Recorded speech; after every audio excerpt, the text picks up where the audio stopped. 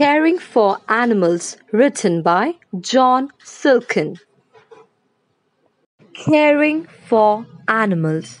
I ask sometimes why these small animals with bitter eyes, why we should care for them.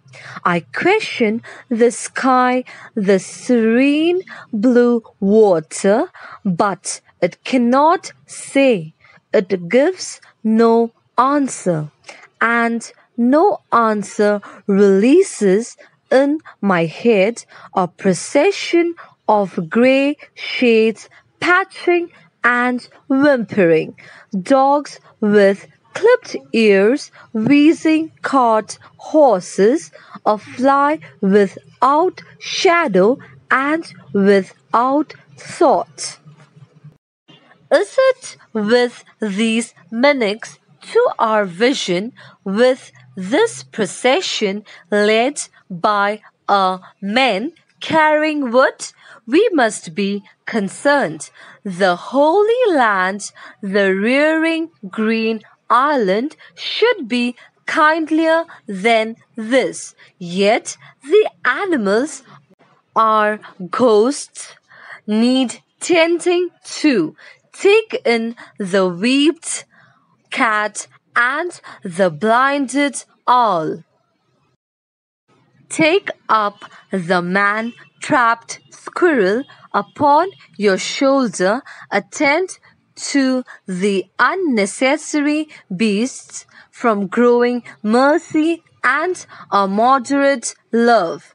Great love for the human animal occurs, and your love grows, your great love grows and grows.